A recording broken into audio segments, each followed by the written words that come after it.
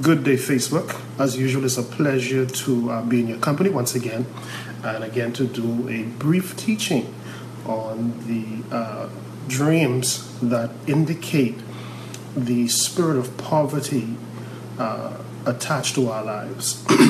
This is going to be a very, very provocative teaching in that a lot of times when we experience financial adversity, financial tsunamis, I call them.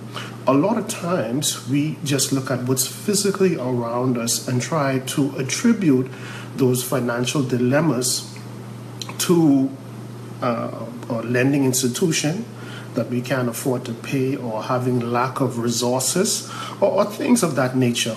And in our minds, we're convinced that, if we were to get a second job, if someone was to bless us with some money, or we would even find some money, we can satisfy a lot of the debt that we would have incurred. Very rarely we look at these things from a spiritual perspective. And as you would have known already in following my teachings, I am convinced that there's no human in this planet that could convince me otherwise, that the origin of everything that takes place or transpires in our lives are happening from an original place, which the Bible referred to as the spirit world. So today our teaching is on recognizing dreams that are revealing to us the spirit of poverty being attached to our lives that has become, unknown to you, the source as to why you cannot achieve or go past a certain point financially in your life. Now, before we get into that, I just want to wish everybody a Merry Christmas. I'm sure you've had a wonderful time with your family and friends. I sure did. I had a wonderful time with my wife and my family, and it was a beautiful day yesterday. Today here in the Bahamas, and this is why I love the Bahamas, we are celebrating our holidays on the weekday, which is Monday and Tuesday, Christmas and Boxing Day. Yes, we recognize Christmas and Boxing Day on the weekend, but you know what? Our government has decided that we would have the work weekday to extend that vacation. Now, let's get right into it. When we're dealing with a spirit, clearly we're dealing with an entity that we cannot see, we cannot touch, we cannot physically interact with. The reason why this is important at the beginning of this teaching is because this teaching is geared to showing you that the source, the genesis, or the beginning of the financial crisis in your life has very little to do with what you deem as the source, as not having enough money or having enough resources to satisfy those things in your life that requires money to satisfy. What we're going to do today is we're going to go deeper to ascertain or to discover the root as to why is it that we find ourselves in the same cycle year after year, month after month, holiday, Christmas, New Year's, whatever, after holiday, where we're coming up short, or there's not enough, or just enough, or barely making it, or not having anything at all to facilitate the things we would like to do that requires finances to do it. So in looking at it from a spiritual perspective, we have to now go to the scriptures. Why? Because these scriptures are spiritual laws that are going to give us the root causes as to why these things are happening to us. All right? The first scripture, I've been mentioning this scripture in a number of my videos. And the first scripture that I want us to go to is Ephesians chapter 1. I'm going to read from verse 3 to verse 4. Ephesians chapter 1, and we're going to read from verse 3 to verse 4. What we're seeking in this particular passage of scripture is an origin. That's what we're looking for.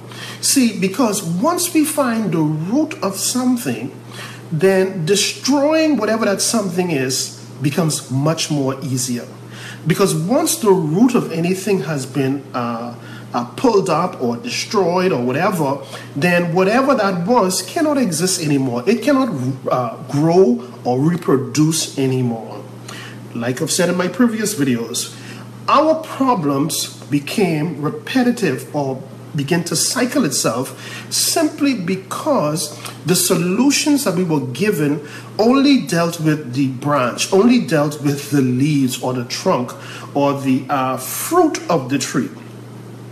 And you know as well as I do that even when these things have been removed, then they regrow or they reproduce. So in this teaching today, we're going after the root. All right? So in Ephesians chapter 1, and we're going to read verse 3. I'm going to take our time and read this because we want understanding. We're going to read from verse 3 to verse 4 of Ephesians chapter 1. And here's what it says. It says, bless, this is verse 3, blessed be the God and Father of our Lord Jesus Christ, who had blessed us, past tense. This already happened. Who has blessed us, listen carefully, with all spiritual, circle that word, powerful. Circle the word spiritual. Read it again. Blessed be the God and Father of our Lord Jesus Christ, who have already, this already happened, had blessed us with not some, not a piece, and not a portion. God, through his son Jesus Christ, has already, you know, you hear all the time, God getting ready to do this and God getting ready to do that. No, forget that. God has already, this is a past tense sentence. This has already happened. God has already blessed us. Look at the word B-L-E-S-S-E-D. Any word with the letters E-D in its ending is speaking to an event that has already transpired, already taken place. See, I love to break down the scriptures because, see, for me, I need understanding. Before I jump to the next scripture, I need to know who he's talking to. Why is he saying this? What is the significance to do with anything in my life? So the scripture is making it clear that God has already, God ain't getting ready to bless you. There isn't a blessing up the road for you. No, God has, you have already been blessed. Period. But not only that, according to this scripture, it says that he has already blessed you with all. Not some, all, not piece, all, not a portion, all.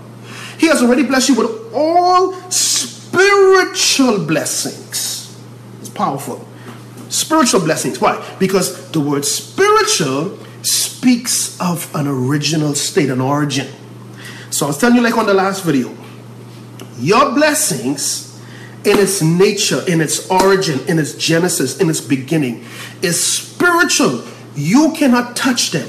You cannot touch the future wife, the future husband now. You cannot see them now. You cannot see that future promotion or the wealth that God has. All of that exists. But the same scripture is going to now tell you the geographical location of this invisible blessing. And watch, let's continue reading it. And let's start from the beginning again. Blessed be the God and Father of our Lord Jesus Christ, who hath blessed us, past tense, with all spiritual blessings. Where are they? In heavenly places in Christ.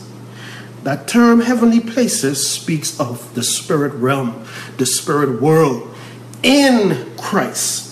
So what is the scripture telling us now? The scripture is saying that from the day you enter this world, God has put everything to cause you to advance, to go forward, to go to the next level of your, everything you have been equipped with in its origin spiritually, which are the blessings, to advance you. But these blessings don't just drop on you all at one time. The Bible says that they're in heavenly places or spiritual places, or the spiritual realm, in Christ Jesus. So all throughout the course of your life, let's say you were born like myself in 1970, and let's say I lived to see 2070, okay? God has littered throughout the tenure of my life all blessings for me to go forward, all blessings for me to advance, all blessings for me to be the head and not the tail, all blessings to continually progress in life. Therefore, it is these blessings, you got to hear this, that when the enemy comes at you, this is what he is challenging. He isn't challenging the physical car that's here already. He isn't challenging the wife that's giving you trouble or the husband that's giving you trouble already. No. He deals with you from the origin, from the spiritual realm. Let me deal with the spiritual blessing, which was the wife, which was the husband, which was the promotion. Because once I shut them down spiritually, ain't nothing happening for them physically. Because that is the law of manifestation. That is the law of the spiritual realm. Whatever has been dealt with in that arena, the invisible world, the spiritual world, it directly affects us here in our natural world. I don't care how much Bible school you've been to. I don't care how much theological whatever degrees you have. If you have not mastered that concept, then you will spend the rest of your life with titles, bishop, apostle, and all of this, and have zero effect or power in the earth realm. You know why? Because your entire fight is in violation of Ephesians 6 and 12, where you don't understand the spiritual realm and understand you deal with spiritual entities. But instead, you wage your war against people, against things, against environment, against things that are physical. So the scripture is saying, listen carefully. God has already blessed you. Everything that you're praying for, you already have in its raw state, which is the spiritual world, the blessings. And what you need to do is start coming in agreement with what God has already put in place for you. He desires for you to have a husband or wife. He desires for you to excel. He desires for you to have a good health. The Bible is littered with these promises. You now need to come. Father, I thank you for blessing me in advance for my mate. I thank you that you have already blessed me past tense for this promotion. I thank you and come in agreement with what you have already done in advance to remove the sickness from my body. I bless you for what you have already done in advance for making my family sorted out and to remove the spirit of division. So this scripture is saying to you that those things you've been begging for, those things you've been crying for, that God has already allotted at specific points in your life, has already been set. The question is, what has been delaying them? What has been challenging them? What has been fighting us from that arena that has caused those divine appointments to never manifest themselves? That is what we're going to get in.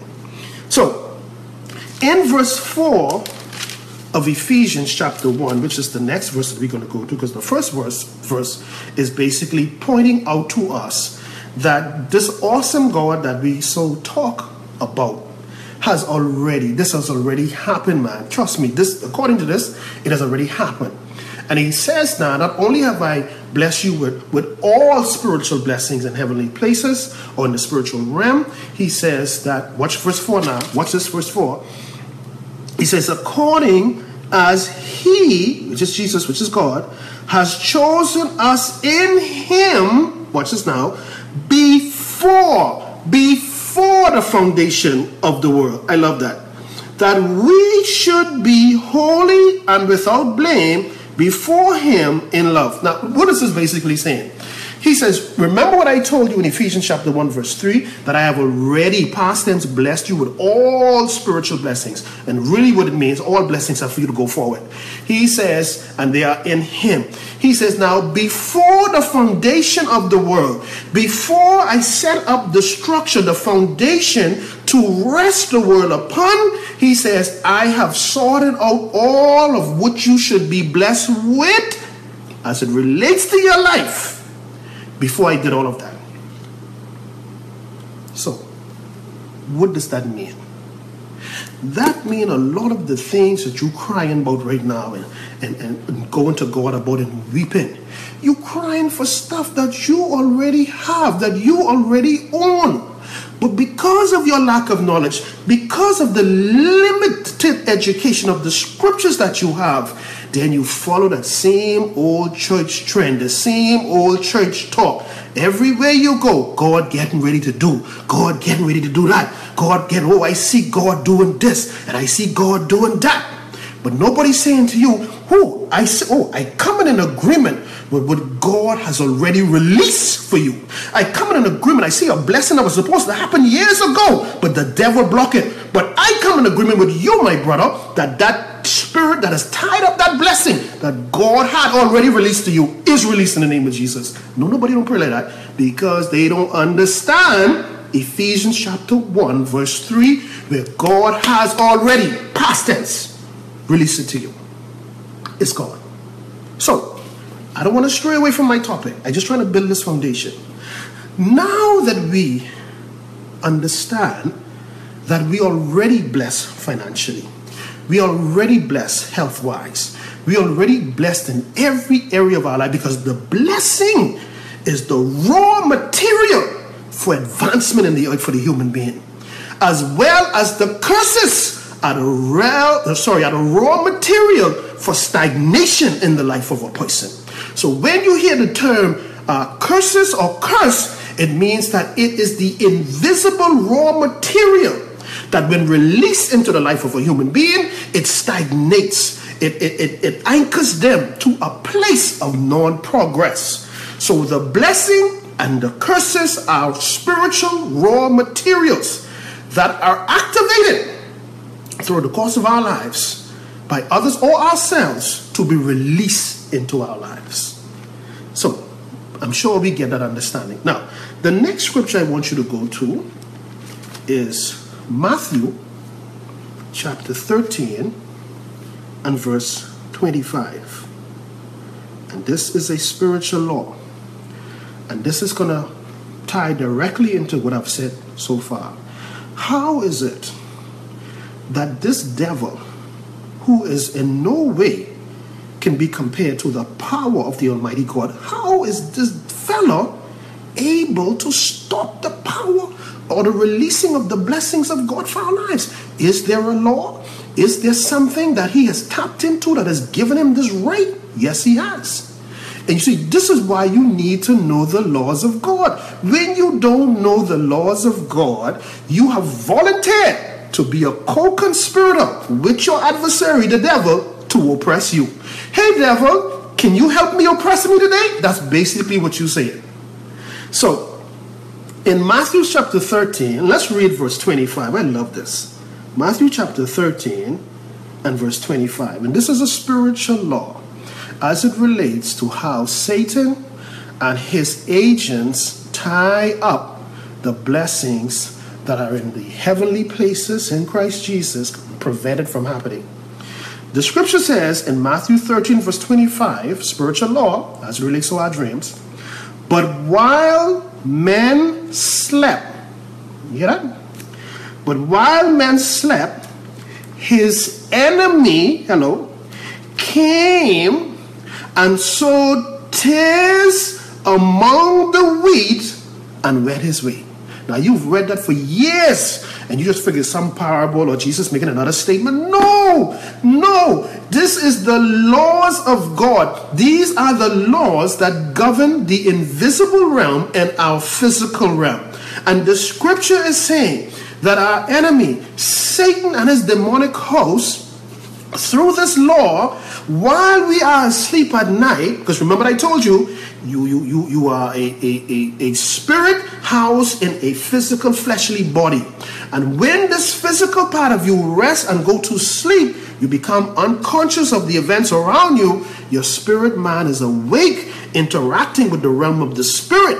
So the scripture is saying here that the enemy now takes advantage at this very vulnerable point in our lives while we are asleep, and now he begins to come in the realm of the spirit at your spirit, and all of the blessings pending for that particular time, he now begins to sow bad seeds. How does he do this, Kevin? When you find yourself drinking in the dream, eating in the dream, having sex in the dream, all these crazy things are symbolic of curses or tears, like the scripture said, among the wheat, which is our blessings. And the Bible says after he would have done that, he goes his way. Why? Because he knows what he has now reprogrammed your life for, to give him a specific end result. And that can only happen if you are ignorant to the laws of God.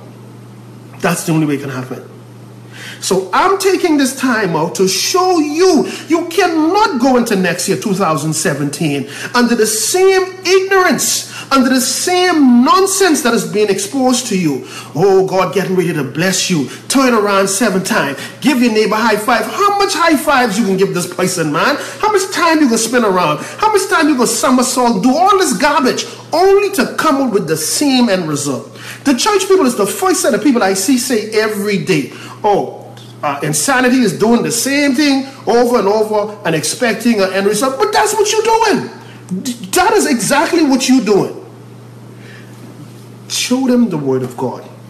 Show them the scriptures that literally break the chains and the shackles in the realm of the spirit.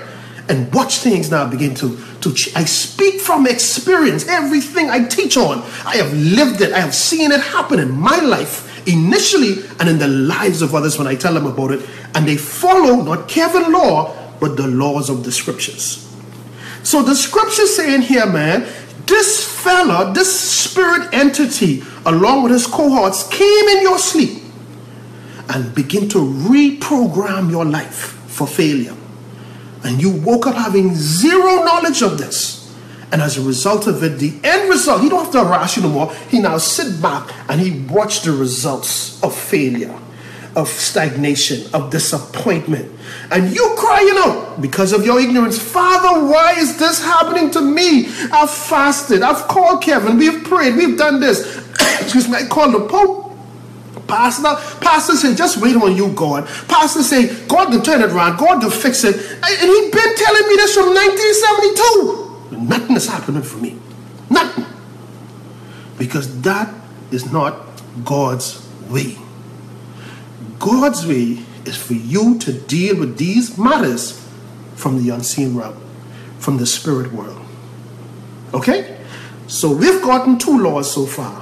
The first one we found in Ephesians chapter 1, verses 3 and 4, which clearly dictates that God has already blessed us. This ain't something we try to do. This has already happened. And all the blessings is the raw material of the things that he had planned for our lives. A good marriage, a good job, our own business, whatever the case may be, college education, your children prospering, all of that is in the blessing. A blessing, in a simplest term, is for you, for a spiritual endowment on you to cause you to catapult and do things you couldn't do under normal circumstances. A curse is just the opposite. A curse is a spiritual endowment that has come upon you for a legal reason, in both cases, and that has now given those entities the right to stagnate your progress, stagnate your growth. Because the whole idea for man and his original reason for being on the earth, outside of worshiping his God, is to advance in life. Any area of your life you're not advancing, any area of your life you're stagnated, you're under a curse. You may not like that term, but it doesn't matter because the Bible speaks of that clearly. You were made to advance. You were made to go forward. You were made to propel through life. Now, in our topic today, we're going at dreams that indicate poverty. And it was imperative that I give you those 2 laws so that you would understand the principle on the things that I'm saying to you. So when you see these particular things that I'm about to call off right now, in your dreams, then make no mistake, there is a spirit of poverty attached to your life. Now, what does that mean? When a spirit of poverty, remember, we're talking about a spirit. This is an invisible entity that is in your life or part of your life, and he is responsible that you do not advance in anything financially. Any bonus, any miracle money, anything to do with finances to enhance you or to better the quality of your life, this chief spirit is responsible with lesser spirits to block every area that resources, especially financial resources, can come in. So, one of the first signs of the spirit of poverty in your dreams is where you have dreams that are filled with roaches and rats, mice. All of this speaks of poverty. Or you have dreams where you're always in tattered clothes, old clothes, raggedy clothes. You're always looking like a bum. Or shoes with holes in it. Or you see yourself in a dream begging for money or begging for food or picking up coins that beg a possession. All of this is revealing a spirit. Or let's say you had a dream, and in your dream you lost your wallet, or you lost your purse, or whatever container that you use to keep funds in. Again, this is showing a spirit of poverty. And let me give you another law to support these things, or before we go into the other things we can look for. In John chapter 10, verse 10, it says that the enemy only shows up in our life to kill, to steal, circular word, and to destroy. So again, when you see these three labels being displayed throughout the course of your life, A, know that it is the enemy. B, he's coming with your cooperation. See, because you have to, which I'm going to explain to you later, you have to agree with what he's doing. You know, once you agree with what he's doing, then the deal has been sealed to now carry out this particular curse in your life. So you had a dream where your wallet or your purse was stolen. That speaks or indicate a spirit of poverty. Wearing raggedy clothes, I told you that. Begging for money, begging for food, etc. The loss of cash. You had a dream where you know you had X amount of money in your pocket, or you had X amount of money put somewhere, and all of a sudden when you went back there, you cannot find it. The spirit of poverty. Another point I want to lay out to you too. Whenever you're having dreams and you see things moving in that dream, or something going missing, or something happened but you didn't see no hands or human do it, that is pointing to a spirit. There's a spirit that's so the dream is showing you that what is happening here is not natural. There are invisible entities that's orchestrating what you're seeing in this dream. So your cash going missing. Let's say you had a dream and you took out your wallet, and when you opened the wallet because you knew you had money in it, but there's no money.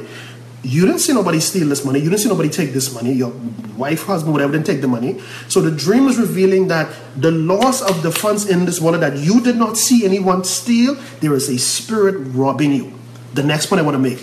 Whatever is being relieved of you financially in that dream, like anything else, then it means that if you don't rebuke the dream while you're in the dream, or you don't rebuke the dream after you've come out of the dream, then expect losses financially in your everyday life. You see, remember what I said, the law. Nothing could happen in this world, our physical world, unless it was achieved or conceived in the unseen world or the spirit world. So whatever you lose in that world, whatever was taken from you, whatever was destroyed, whatever, then you better anticipate and prepare for the losses to manifest physically if you do not challenge, if you do not resist the dream and the contents. By saying, Father, I had a dream where my wallet was missing, or I had a dream where I lost my bank card. Therefore, I renounce that evil, subtle agreement or covenant that the enemy was trying to coerce me in coming together with him, and it will never happen. I reject it. I renounce. See, this is how you have to come at it. Why? The next law, Proverbs 18:21. Death and life is where? In the power of your tongue. And they that love it, what is the it? The death or the life that they speak, they say they shall eat the fruit of it. So my words will produce fruit. So what now that I have this power, I speak to what I saw, what was made privy to me in the dream. Father, first of all, I thank you for revealing to me the Spirit. I curse you in the name of Jesus. I bind you according to the power of the living God. I command you to be destroyed, and your plans and your intents for me to be broke, busted, and disgusted. I reject it. I renounce it. I curse it. It will never happen. It will never come to pass, because I refuse to agree with it in the name of Jesus. Instead, I come in agreement with the blessings of the Lord that has been assigned at this time in my life to be released and unhindered in the name of Jesus. That is how you pray against these things. So going back to our list here now, let's say you had a dream, and in this dream, you were at the bank. But the bank door was closed. You see people inside. In fact, you saw people going inside before you got in. As soon as you got there, someone closed the door and locked it. A spirit of poverty. It's saying to you in the realm of the spirit that this spirit is trying to lock away resources for you. So you need to pray against that. Another dream you had, let's say you had a dream and you went to the ATM, and either your card wasn't working when you put it in there, and I had a dream similar to this too, or you put your card in, and just when you push in your numbers and put in the amount, the electricity went off.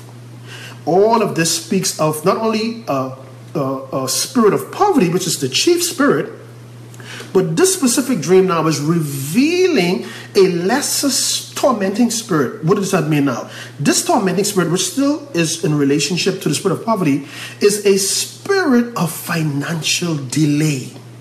You follow me? So meaning now that there's certain things that you are expecting on the horizon, and the devil and his cohorts know this. So from the spiritual realm, they come at you. Remember we said in Matthew 13:25, while men slept, his enemy came and sowed tares or curses among the wheat or among the blessings, and then he went his way.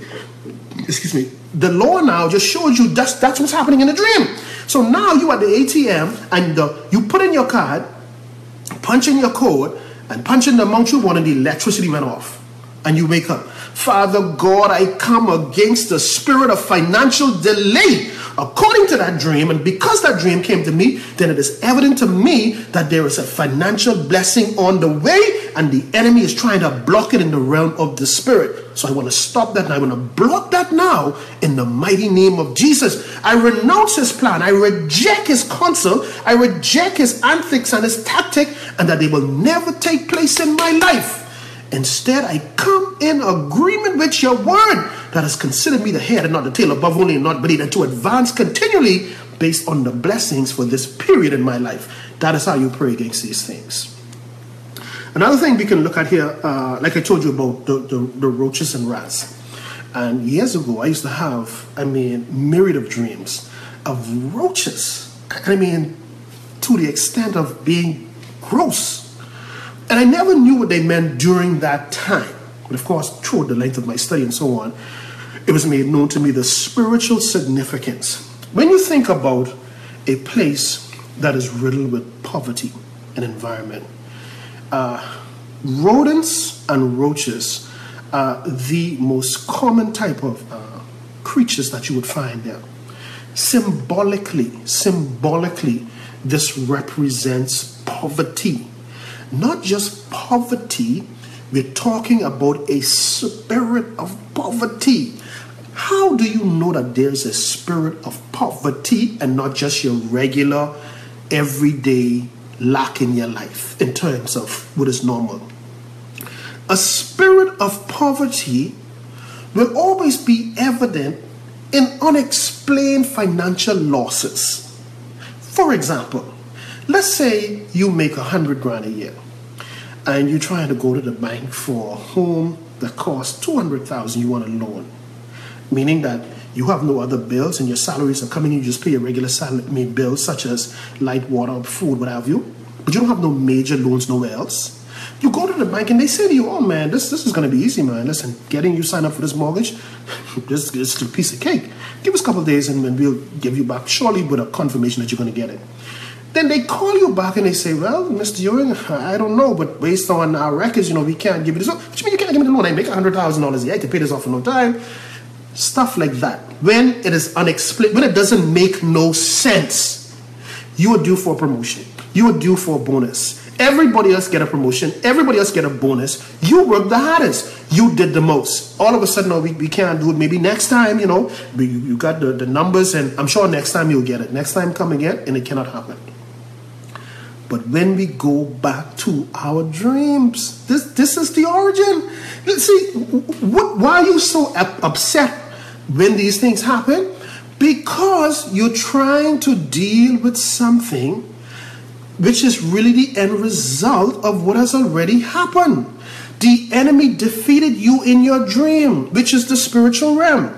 Matthew 13:25. While men slept, his enemy came and sowed curses among the wheat, which is the blessings. You did nothing about it. You didn't rebuke it. You didn't challenge it. You silent then gives consent. So by default, you agree to it. So this now gave the invisible entity, which is the spirit of poverty in this case, the right now to now challenge every area of your life that now dictates financial increase or financial blessings for you. The enemy run the show now.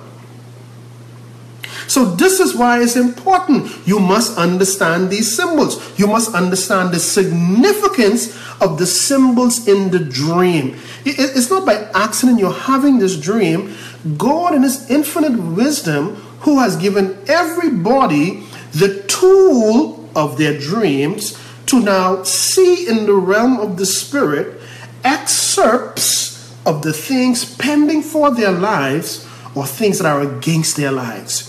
You now, having been made privy to this through life and death, which is in the power of your tongue, can either come in agreement or reject it in the dream, or come in agreement or reject it once you've woken up or in the natural. You have the power to do that. But if you sit back and you just want to tell Kevin, boy, Kevin, I had this dream last night. Man, like, yeah, these bunch of roaches coming after me. And boy, like, yeah, I take off running. So what is that supposed to do? What is running away from the spirit going to do if you didn't cancel the spirit? So these are just a few things to indicate poverty in your life. Now, another thing I want us to look at here, I want you to, because I'm going to give you some scriptures now, and I hope you got a pen, because I want you to write these down. I want to give you now the effects of poverty in your life. What are the effects? And these effects, of course, I gave you some of them just now about being rejected from the bank and so on. But one of the chief signs, one of the chief physical signs in your life of the spirit of poverty is where every place as it relates to resources and finances reject you. Follow me? Everywhere you go. Some guy, you could hear on the news right now, there's a guy who is giving away $50 billion. And everyone who comes there, he's going to give them X amount of million. If you are the first one there, he rejects you. Everybody else, they get their money. The spirit of poverty is synonymous with the spirit of rejection. It is designed for everyone that could help you to reject you. And if you don't see it that way, then you will spend the rest of your life feeling sorry for yourself or having people pray over you and don't know what they're praying for. Just praying a general prayer. When you're dealing with spiritual warfare, listen, you need to zoom in on the root of the problem and deal with that. Because if you don't do that, then the Spirit is going to use to their advantage. James chapter 4 and 7, which says that we ought to submit ourselves unto God, meaning let's do this thing God's way. And it says if we resist the devil, read it small d, not the big D as in Satan. Devil means as in the devil of poverty, the devil of sickness, the devil of confusion. He says that if we resist the devil, in this case poverty, he will flee. So what do you think is going to happen if you don't resist these devils that's being exposed in your dreams? Then he have every legal right to stay there. I remember having a conversation with someone in the past. and they were telling me about a particular sickness that they had, and how the sickness was causing so much financial strain on them. And what they've decided to do was keep praying for healing as it relates to this particular sickness. And immediately the Spirit of the Lord arrested me right there and indicated to me that the spirit of infirmity is just another spirit that came in through the spirit of poverty. And it is the spirit of poverty that is causing these events to happen in their life to cause their financial areas to be drained. So I said to the person, I said, you know what? Forget the spirit of poverty. The spirit of infirmity. I said, from today forward, go on a fast. Go on a 3-day fast. I normally request a 3-day fast. The number 3 speaks of completion and perfection. I said now, and I gave them all of the scriptures as it relates to prosperity and so on, and what God wants for you in terms of his goodwill in the earth. And I said, now when you pray for the next 3 days, don't touch no food. You want to drink water or whatever, but no food. And you're going to focus. No TV, no food, no cell phones, no nothing. Cut all that out. Cut that out. Set the time aside.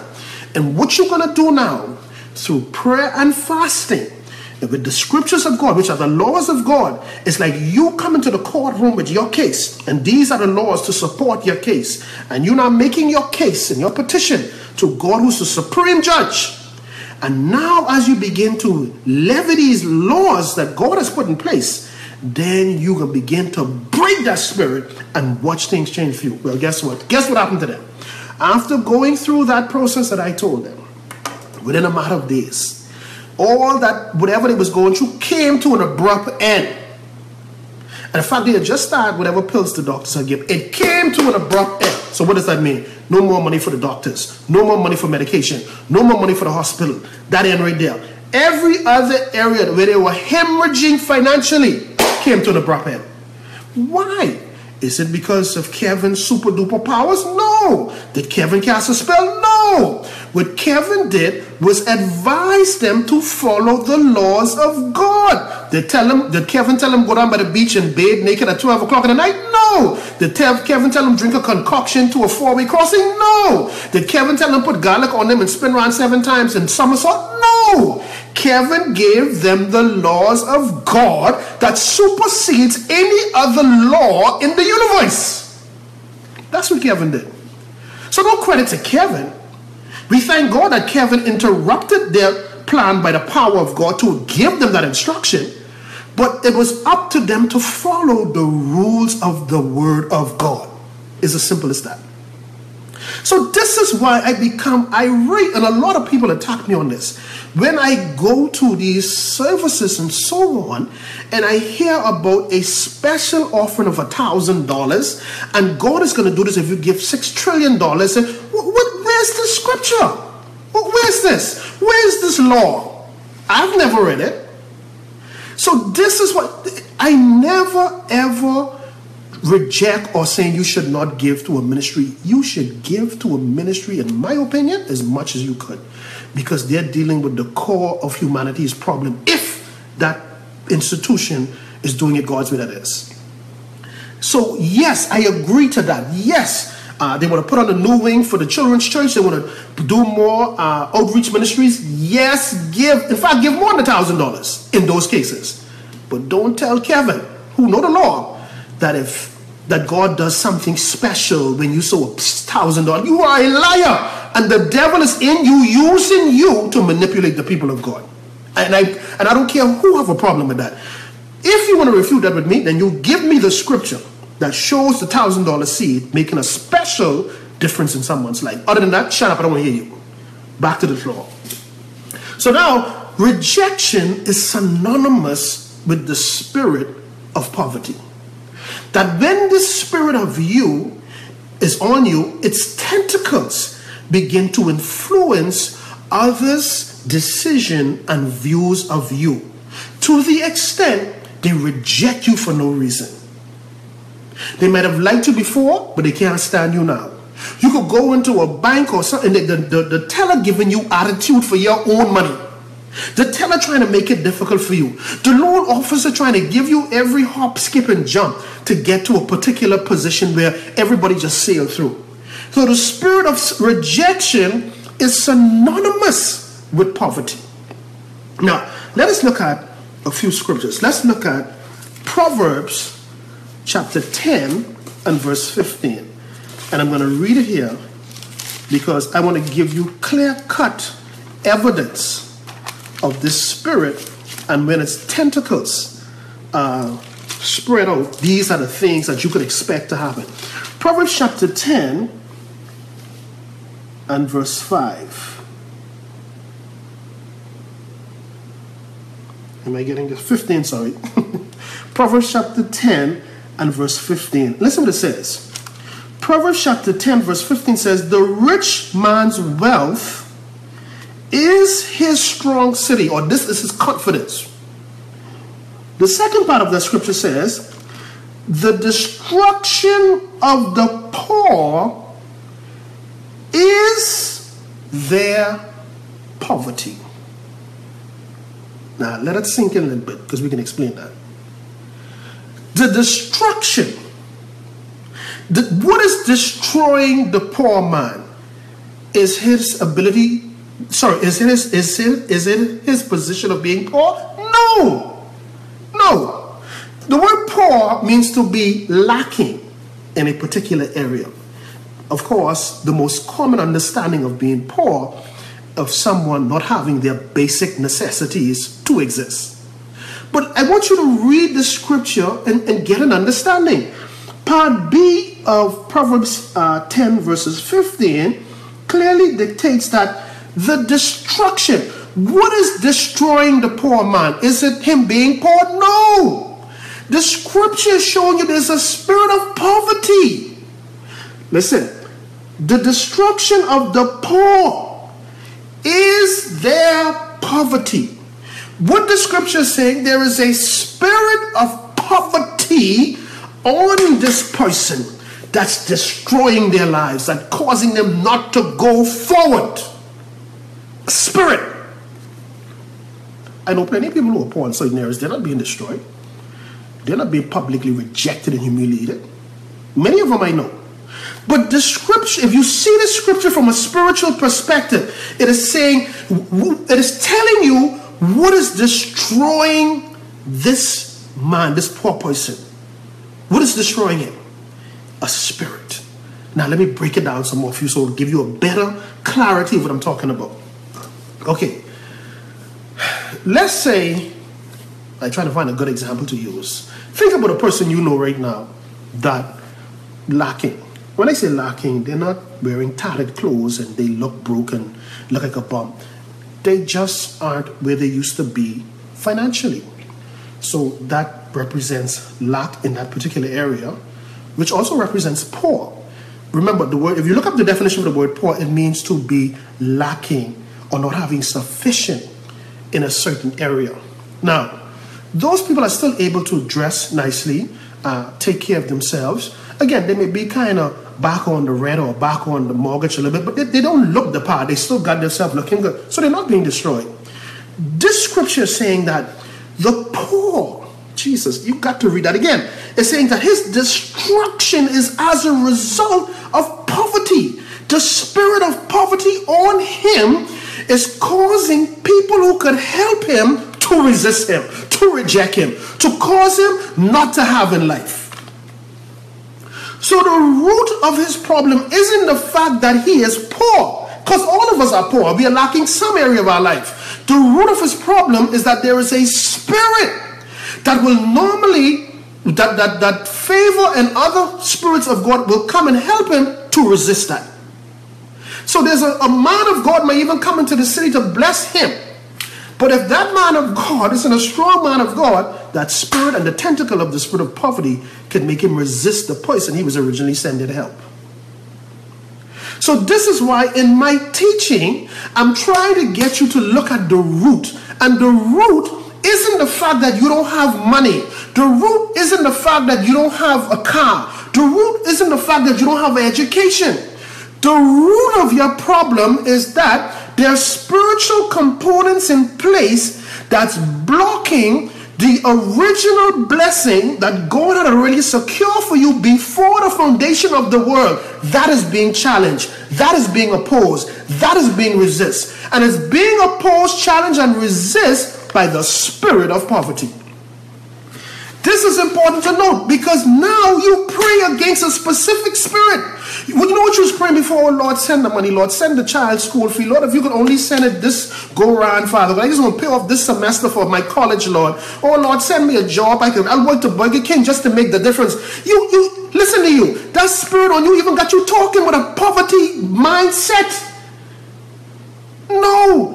Deal with the spirit. From today forward, you deal with the spirit of poverty. Father, if they have projected the spirit of poverty against my life by the means of witchcraft, or the spirit of poverty has entered my life through generational curses, or there are certain things that I've been confessing that invited the spirit of poverty, this day I break the covenants. This day I reject every affiliations with these spirits, and that they will no longer be working along with me ignorantly for my own demise. No more. Today's the end of it. I break that covenant. I break that curse. I break that known or unknown agreement that I've made either in the spiritual realm in my dream or confess verbally daily with my mouth. How do I confess daily with my mouth, Kevin? Poverty. Who does that? Nobody does it. Yes, you do. You know how you do it? Child, guess what? Every time you make $1, you got to spend $2. Jesus, every time you put 1 foot forward, you got to take 2 backwards. My God, you're just working to pay bills. You are invited. You are coming in agreement with the evil voices of the satanic realm that's projecting those thoughts to you that you're speaking and come in agreement with, and now putting yourself in shackles in the realm of the spirit again. Break the covenant. Break the covenant. So in Proverbs 10 and 15, it says clearly that the destruction of the poor is not that he don't have the right resources. It says poverty, the spirit of poverty is the source of him being destroyed, of him not getting or being advanced. That is his problem. Now let's look at another scripture. Let's look at Proverbs, chapter 14 and verse 20. And I hope you have your Bible, or I hope you're writing down these scriptures for you to go back and reference. Proverbs chapter 14 and verse 20. And listen to what it says. It says, the poor is hated, even of his own neighbors. Jesus, they can't stand him. But they ain't doing it because they won't hate him. There's a spirit on them that's being emitted from the poor man to resist him, to reject him, to despise him, to have nothing to do with him.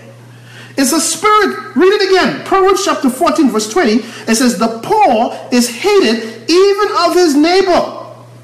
Watch this now. But the rich have many friends. Blessing. So poverty, like I've been telling you, is synonymous, the spirit of poverty, is synonymous with the spirit of rejection. It's synonymous. It works hand in hand together. Because poverty figured out, the spirit of poverty that is, has figured out that, you know what? Yes, he have a bank account with this. Yes, he have uncles and aunts and cousins and friends who could help him financially. Yes, there are ways and connections that he have could access resources and to restore him. So what we're going to do, the spirit of poverty talking now, let's challenge those resources. Let's shut him down originally in the realm of the spirit by influencing any human being, any place, any environment that can remotely assist him financially. Let's shut that down, and it will never happen for him. He could do all he want to do, but unless he's dealing with the laws of God against us, ain't nothing happening. So Proverbs chapter 14 verse 20 says, the poor is hated. He's rejected. He's despised, even by his own neighbor. You know what I mean? Even if his neighbor poor, even if his neighbor is in the same position as him, he's still rejecting him, and he ain't no better position than him.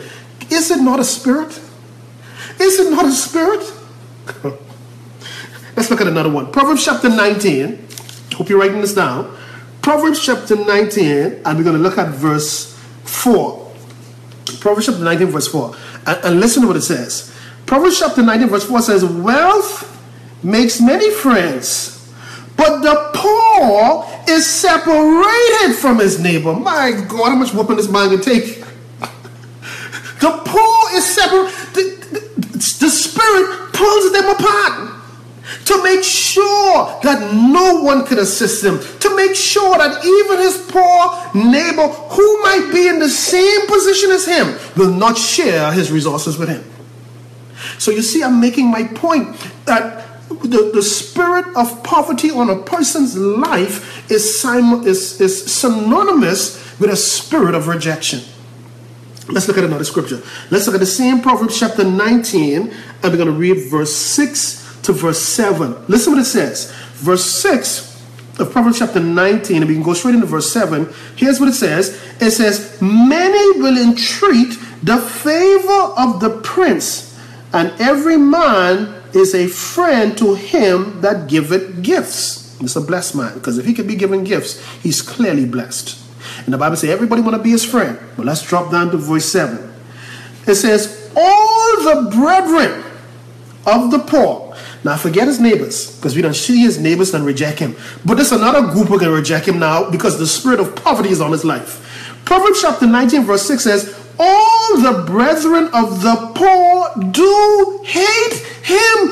What has he done? What did he do to you? He broke, busted, disgusted. He couldn't have done nothing to you. He don't have the resources to do nothing to you with. But the spirit on him is influencing the spirit of his brethren to despise him, to hate him, to reject him, to resist him.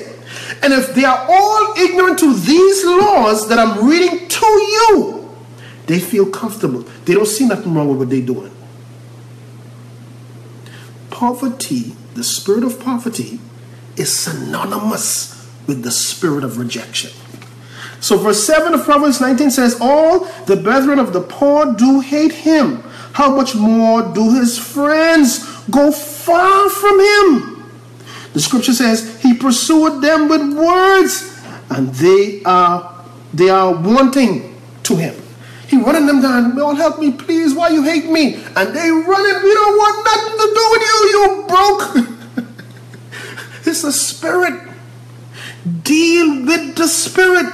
If you are not dealing with the spirit, if your leaders or pastors, your apostles are not dealing with the spirit of poverty in their sermons in an attempt to break the curse of poverty on your life, then whatever they are doing, you are wasting your time. Come against the spirit of poverty. Now, what are some of the causes? Now I'm going to read these scriptures out to you. I'm just going to give you these scriptures. Laziness. Laziness is one of the primary reasons as an invitation to the spirit of poverty. And you will find it in Proverbs chapter 10 and verse 4. I'm not going to read it. I'm just going to give you the scripture. And I'm going to give you the heading. Another sign is dismissing wise counsel, or dismissing wise advice, or scriptures being given to you to combat these forces. You'll find it in Proverbs chapter 13 and verse 18. Another cause or sign is having an anxious spirit. You don't want to think things over or seek counsel to make the best decision. You know it all. You just want to rush into stuff, not knowing that this is a spirit on you causing you to do that to secure losses in the end. And you will find it in Proverbs chapter 21 and verse 15. This one I love. I have a friend of mine. He thinks he's a lover boy, right? But whenever we talk, he always saying to me, man, Kevin, man, listen, things really rough. And I said to him on many occasions, the same scripture, Proverbs 21 and 17. In fact, he gets mad with me when I tell him this. Proverbs chapter 21 verse 17 says, I love this. It says, he that loves pleasure shall be poor. Why am I telling you these things? What? They are laws.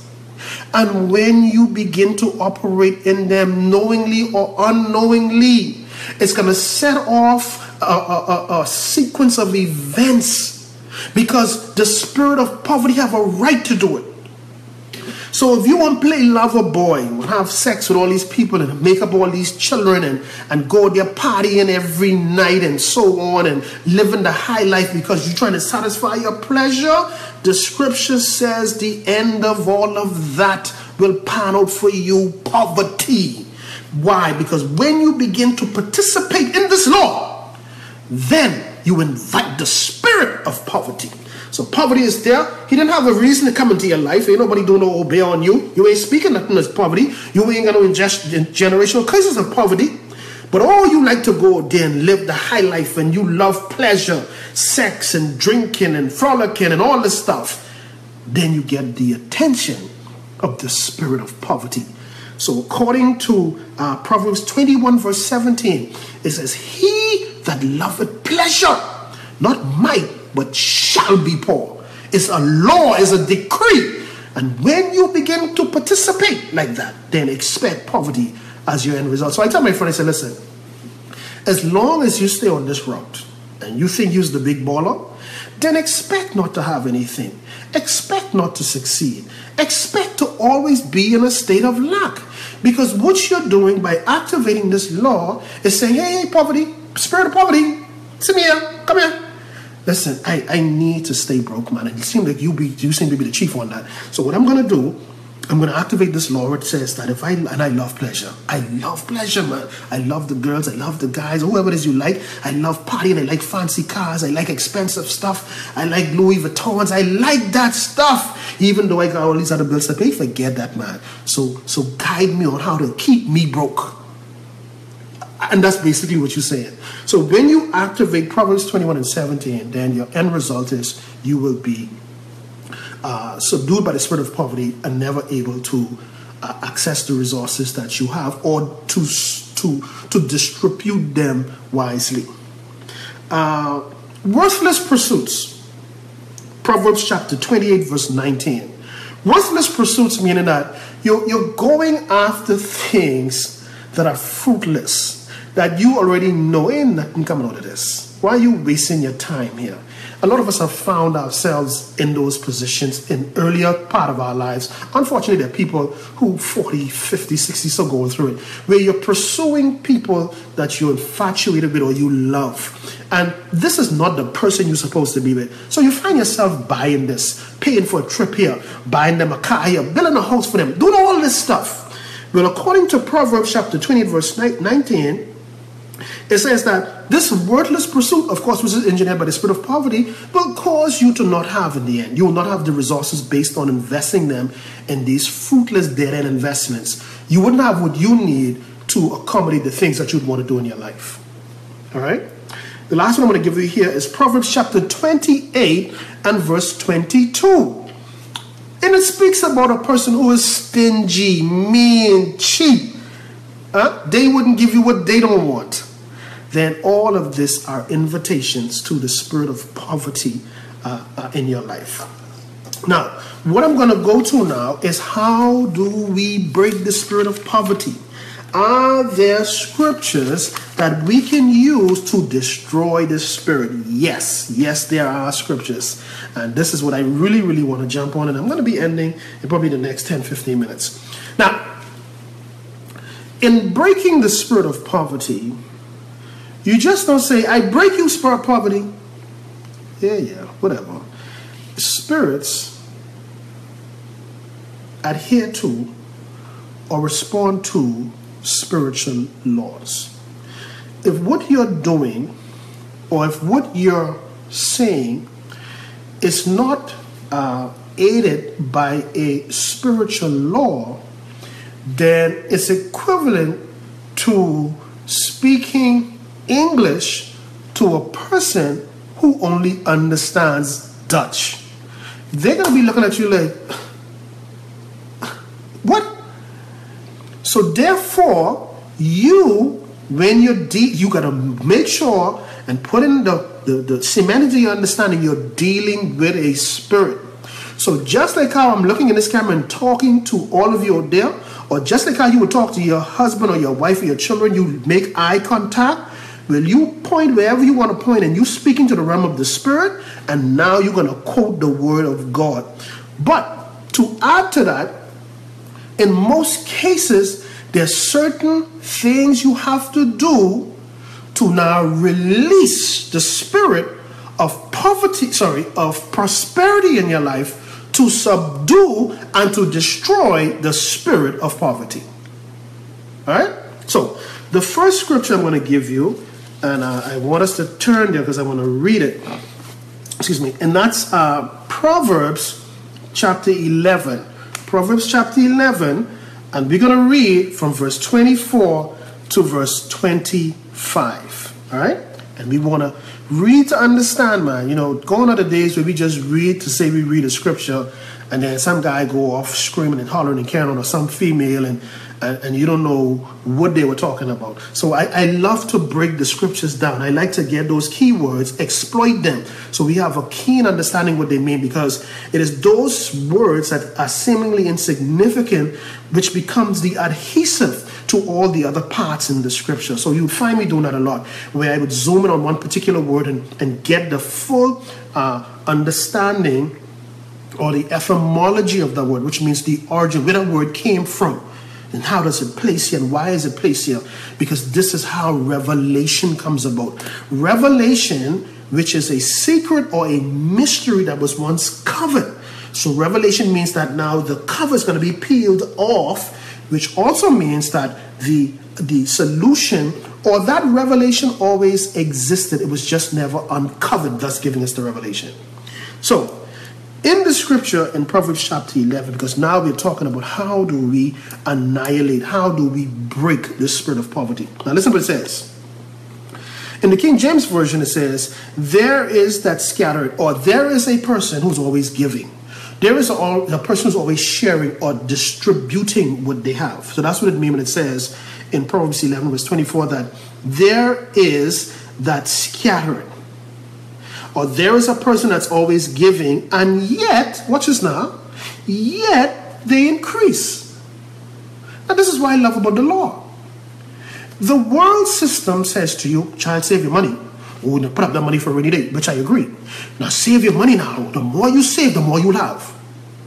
Or the more you save, the more you'll increase. But that isn't what the spiritual law says. Let's read it again. Proverbs chapter 11 is in verse 24, is saying that the one who gives a lot will increase more. So how do we start, Mr. Ewing, to break this spirit? By giving the little that you have. No, Kevin, no. See, I don't know what you have to drink, but from what I know, Mama tell me, save your money for rainy day. Mama say, put up a little bit here, a little bit there, so you'll have so and so later. Well, Mama didn't write this book. And we are looking at things from because you want things changed from its origin, which is the spirit, right? So follow the spiritual law what I've given you. Don't be like, where's that scripture I just had? Don't be like Proverbs 13 and 18, which says when you dismiss wise counsel, then you will end up inviting the spirit of poverty. I am giving you the spiritual laws from this book. The book is saying, Proverbs 11 verse 24, it says the mystery to breaking the spirit of poverty is by sharing with others, by giving to others. Many of you out there who have had any kind of interaction with me know I'm a giver of books, PDF books, physical books. I'm sharing my talent, my wisdom, my knowledge. What you didn't know is that I was always following this law right here. And what has happened? Mysteriously, I would say mysteriously, but because I know it's the Spirit of God fulfilling His law, men will give into my bosom. People who cheat me in another area, it was made up for in another area. Why? Because the law of my giving is securing increase for me. No matter what man tried to do to me, they could work their witchcraft, all they're doing is doing it to themselves. Because I have activated a law through my giving. And giving doesn't necessarily and always mean financial. I am giving you right now. I am giving you and sharing of my talent.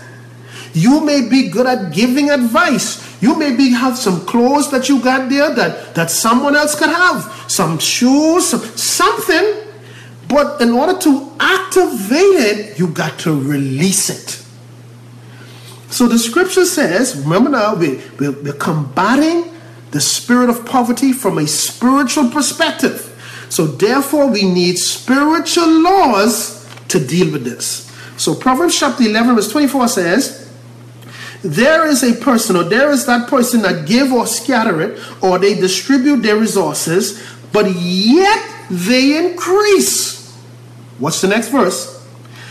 However, there is also people that withhold on to more than what they need, meaning they ain't sharing with nobody. But watch what the word says.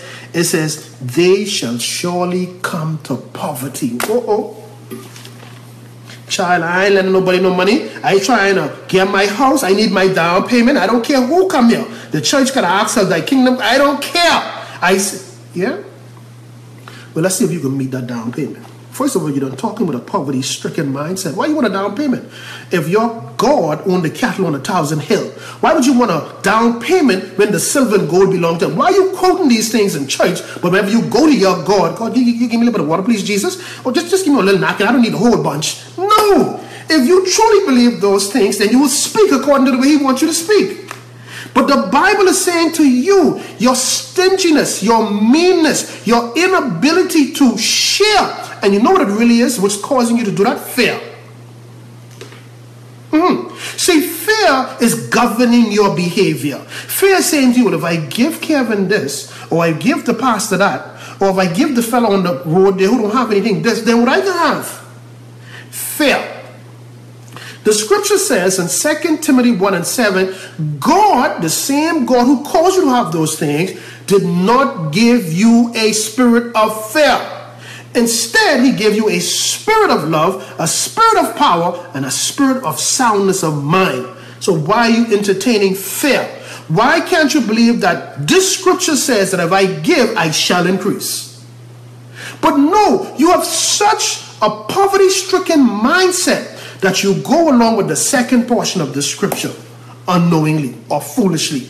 And the scripture says, he that holds on to more than what he needs, meaning that even though he have in excess, he ain't giving it to nobody else, because fear is dictating to him that if you give that, then where it can come from? Who else can help you? Ain't nobody helping you, so why you won't help them?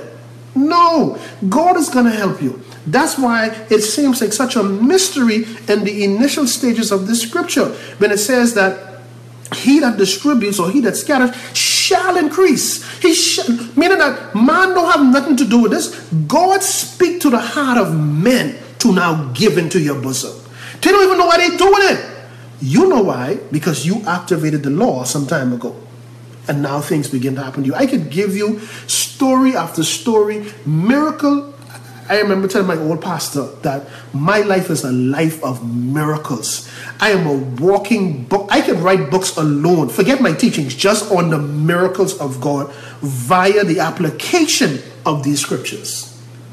So if you think by hoarding up stuff, you're going to be more successful, then you got another thing coming. Because what you're basically saying, I'm going to defy the law of God, and I can show God I could do this and go contrary and still succeed. Really? The scripture says there's no counsel against God Almighty. So I don't know where you're coming from with that. The scripture says this is Proverbs chapter 11, verses 24.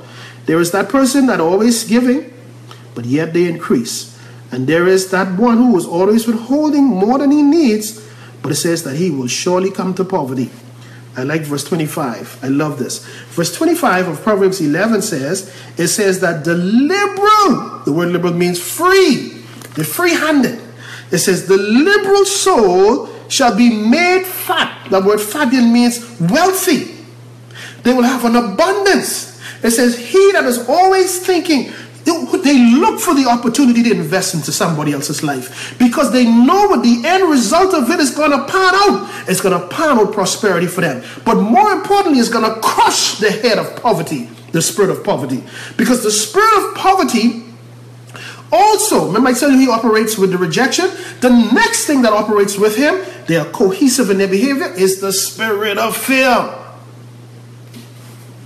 The minute somebody gives you something and you pour, you say, hold on, let me put this up. When the Spirit of the Lord says, I bless you with that, so that you could be a blessing to someone else, and at the same time crushing the spirit of poverty in your life. But all your life, you've been consumed to television, consumed to people talking nonsense, consumed to spewing foolishness all day, that you feel by holding on. Kevin just brought me $20. I know my auntie said she needed $5, but I ain't giving this to no one because I don't know where the next 20 can come from. Then you are securing poverty for yourself, according to the scripture. So the scripture says that the liberal soul, verse 25 of Proverbs 11, shall, not might, shall be made fat. Watch what it says next. And he that water it or help other people or invest in the lives of other people shall one day be watered himself. Every one that I've ever given to in my life, I have blessed people with stuff I didn't have. And I'll explain that later. And I do it. My wife said to me, man, you were so generous in the things that you do. I said, honey, look at the law. Look at the law. It took a while to get it because she now began to see the things happening for us. I said, look at the law. Forget how it looked. Forget how you feel. Forget on what you have or what you don't have. You want to multiply it, then you begin to give, share. And I don't mean stupidly. Say, Lord, release in me. Who does you want me to give to? I remember doing a teaching years ago. I was talking about abundance and prosperity. And the key of that teaching, I was telling people that whenever you asking God for something, be it a home, a car, a house, whatever it is, there is always mysteriously someone that's going to come in your path requesting something from you. I have seen this happen over and over and over and over. I on my knees pining out to God, I need this particular thing done in my life. And all of a sudden, either I get up out of prayer, my phone ring, or I jump in my car, or on the way to work, I get a call, or someone send me an email. Brother Kevin, listen, I hate doing this, man. I really need so-and-so. But because I know the law, I say, man, I thank God this brother calling me. Why? Because the scripture says, he that watereth, he that giveth, one day someone can give him. One day someone can help him. So God is now putting people in your way. They are not coming in your way by accident. God is putting them in your way to get you to activate the law, for the law of prosperity to begin working for you and simultaneously crush the head of poverty. Simple as that. It's as simple as that. I'm showing you how to overcome the invisible forces that has been oppressing you all your life. I'm showing you how to overcome the invisible forces that has made a mockery of your family, mockery of your friends, mockery of whomever, all because they did not know or understand the law. So whatever you're asking God for, you going through a tough time in your marriage, your partner isn't being faithful, whatever the case may be, this is a good time to sow. But like I say, it don't always have to be love. It could be sowing advice, good advice to somebody else's situation who may be going through the same thing you're going through. It's give, sow, release, distribute. And God says, one day, I'm going to send someone to help you. I'm going to fix this situation. But you need to. God said, I can jump in and do it, but that isn't how my laws are written. I give you the law. Now, when you participate, the truth is you're coming in agreement to make this covenant work, and now I got to work for you. God says, I'm obligated to work for you when you activate the law. But don't sit back thinking I can feel sorry for you because this and this happened, or they take your house and they... No, he isn't a God of sympathy. He isn't a God of you crocodile tears. And he goes, oh, come on, baby, don't cry. God will fix it for you. No, he said, do my law. It's simple. Do what my law has asked you to do, and then watch me do what you could not do. But you have to activate the law. Am I speaking Spanish? Activate the laws of God by doing what the law says. All right? Now, I want us to jump to another scripture. I said 15 minutes, right? I got like about 2 more minutes. Let's go to Proverbs. This is the last one. The Proverbs chapter 20. I have a whole heap more, but I can try to keep it short. Proverbs 28. And this next scripture I want to show you, I'm going to wrap it up right here. All through the books of Proverbs, the book of Proverbs, you're going to find laws that govern poverty and laws that speak to prosperity. And I could show you 99.5% of the laws that speaks of releasing prosperity and crushing the head of poverty will always be tied to a poor person. Let me let it soak in your head a little bit. Most of the laws that speaks about you breaking the spirit of poverty and releasing the spirit of prosperity will more than 95% of the time have to do with someone poor and you investing into their lives. Right, now, I'm going to close with this. Proverbs chapter 28 and verse 8. It says, in Proverbs chapter 28 verse 8, it says, he, and what I like about this, before I go any further, when you hear the scripture use the terms he or whosoever, it's not just speaking to Christians. This is important. What it is saying here is that whoever decides to participate in this biblical principle will reap what it says, whether he's a Christian or not, whether he's a Satanist, a voodoo worker, whether he's an apostle, it doesn't matter.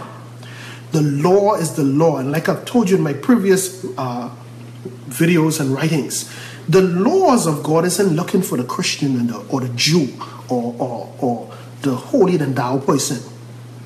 The law is looking for the practitioner of the law. That's what the law is looking for. The law isn't looking if you're fat or skinny, black or white, straight hair or curly hair. The law doesn't have the time for that.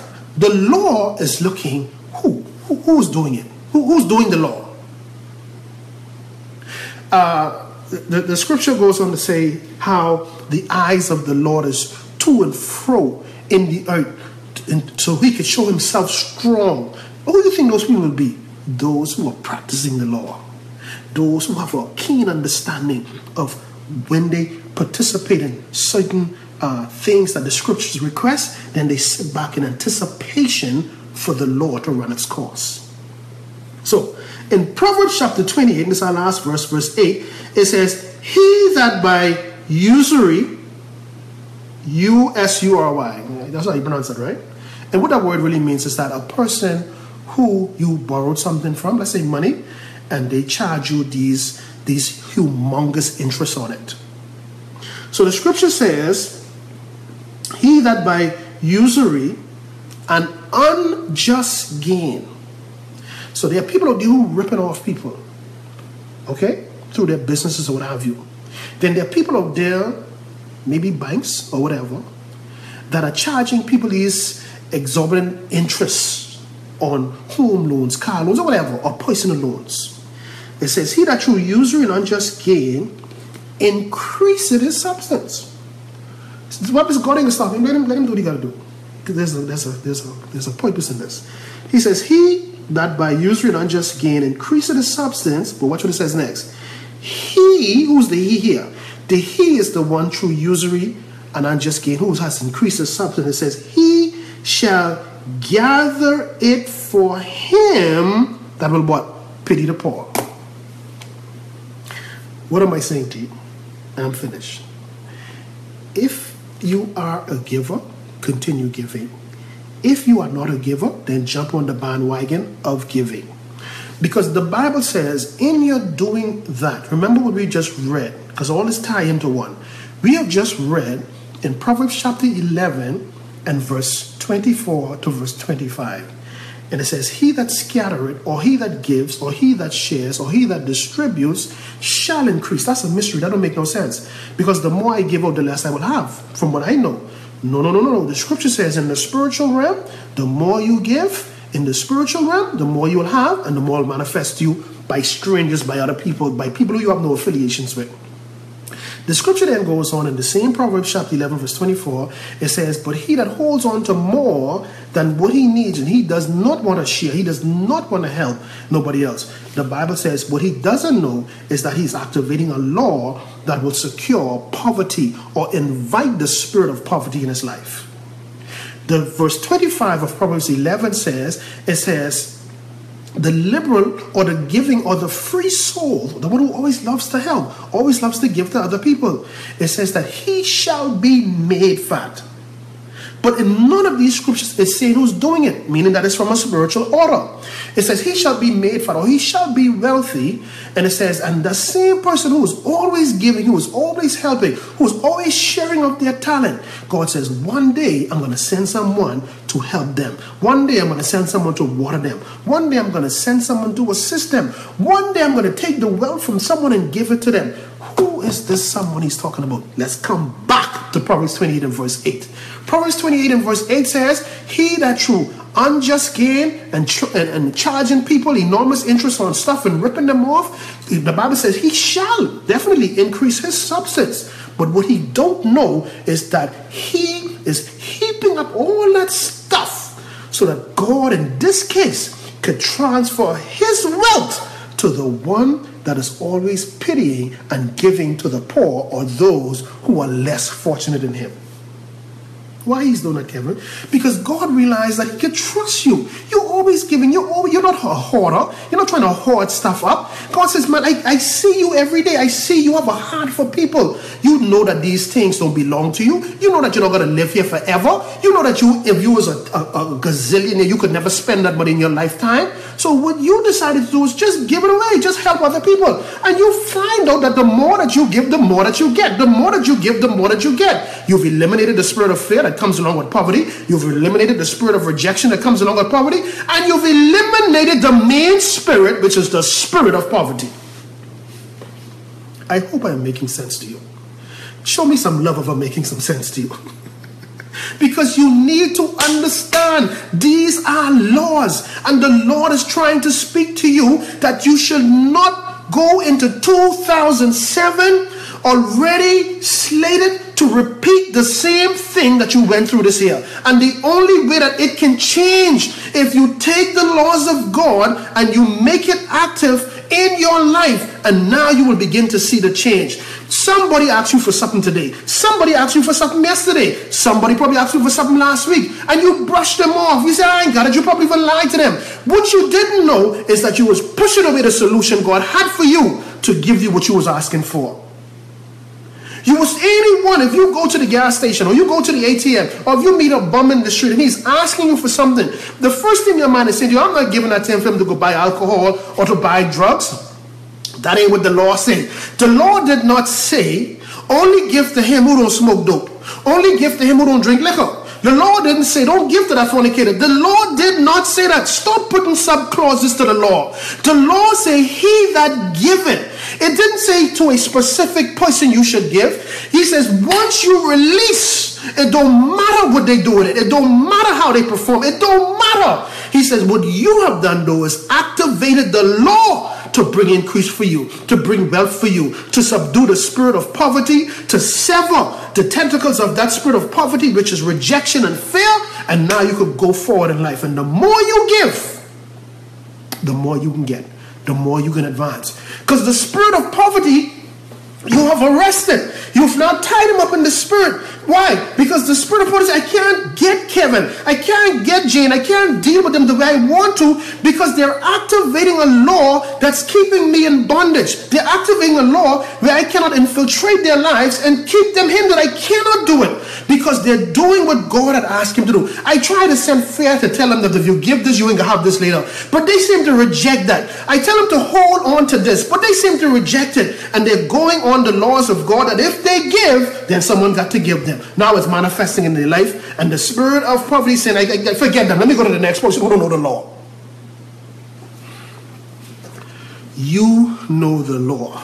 There is no way, listening to what you're hearing right now, for you to go into 2017 with the same silly mindset of securing poverty and working along with the spirit of poverty to keep you broke. I will feel no sorrow and no remorse for you, because it tells me that you don't care about the laws of God and you can do it your way. Well, fine. Don't care. Because the law also says in Proverbs 16 and verse 25, it says that there is a way unto us that seem right, but know for sure, it's a guarantee that the end of that way, the Bible says, will lead to death and or destruction. So you could take that route. So I'm finished. This is done. I have 2 more videos that I'm going to do before the end of the year. The next video that I'm going to be teaching on is called Dreams that is revealing things being buried in your dream. Let's say you saw someone burying your clothes or your underwear or your wallet or whatever. We're going to be doing an extensive teaching on that. What does those dreams represent? Well, just to give you a snip of it, it represents someone's burying your identity, burying your destiny, sorry. If it's just say you saw someone burying your passport, someone stole your passport in the dream, but your passport represents your identity. It represents who you are. It gives a brief description to whatever immigration officer or whatever looking at it as to where you're from, your height, and all this other stuff to make sure this is you. So if you see someone burying stuff like that or burying money or whatever, we're going to do an extensive teaching on it, and we're going to be saturating this particular teaching next time with the scriptures. All right, the scriptures of it. My last teaching for the year is going to be a part 2. And the Holy Spirit made it clear to me that we got to come back with this. A part 2 of breaking the covenants of our ancestors. Oh yeah, I'm going to be doing that probably on the 30th or the 31st, somewhere around that last video, because I have gotten so much responses from that. So much responses. So my last video is going to be around the 30th or the 31st. Of course, I'll put out an advert on it. And we're dealing with part 2 of breaking the evil covenants of our ancestors. So let me pray with you before I leave. Heavenly Father, I thank you for this group, for this crowd that you have funneled here to hear your word, not Kevin's word, to hear your law, not Kevin's law. And your word declares, Father God, Lord, that nothing, as far as you're concerned, as it relates to your people, is happening by accident. Therefore, I come in agreement with every scripture, every verse, every chapter that we have released today. I come in agreement with that word, because that chapter, that verse, that word is your covenant to us. And I come in agreement with that, Lord.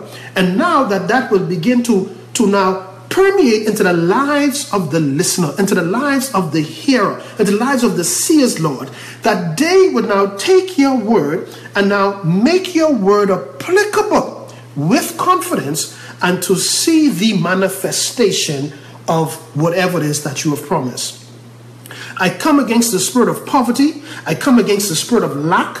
I come against the spirit of just enough, not enough. I come against all those spirits that have set limitations, that have set restrictions on their spirit in the realm of the spirit. I now, Father God, come after Satan and his evil vault that he has stolen the blessings, in this case, the financial blessings of your people, and I command him according to the word of God that I always use, Proverbs chapter 6. Verses 31, which says that if the thief be found, and boy, we discovered him today. And now we unseat that devil, that thief today, and command him to return sevenfold of everything that he has stolen from us and kept in his evil treasury. I command it to be released in the realm of the spirit, and we stand in expectation in the realm of the physical for those things that were once lost to now come back to us in the name of Jesus Christ. I break that spirit of stinginess. I break that spirit of meanness. I break that spirit of fear and rejection that came along with the chief strong man of the spirit of poverty. I bring confusion to these spirits, and I pray that they would turn among themselves and eradicate and to be evicted out of the lives of these people in the name of Jesus Christ of Nazareth. I plead the blood of Jesus over the mindsets over these people to break that mentality of poverty, to break the verbal communication of poverty from their mouth. Your word declares that death and life is in the power of the tongue. From this day forward, there will be no more I'm only working to pay bills. No more if I put one step forward, I only have to take two back. Get that garbage out of their head, Father God. Rebuke that evil. Instead, Father God, let them all and let us all become in agreement with the blessings that you've assigned to us. And now, Father God, as of this day, because of this teaching, because of this prayer, let those blessings be retroactive in the name of Jesus Christ of Nazareth. Let those things that we should have had now come forth to even enjoy and to mingle with those things that are now for the present. We speak it, we decree it, we declare Spirit. And we ask these things in Jesus' name. Amen and amen. If these teachings have been a blessing to you, please leave a note on my Facebook wall, leave a note in this particular teaching so that others, please forward, share this, let other people see it, especially those who you know are going through financial difficulty. Tell them this is the solution, this is what you need, all right? And God will make the way for them and you if you decide to do the word of the Lord. You have a blessed rest of the day and a blessed week. And I pray that God will advance you, catapult you, slingshot you as to where you should have been at this point in your life. In the mighty name of Jesus, amen and amen.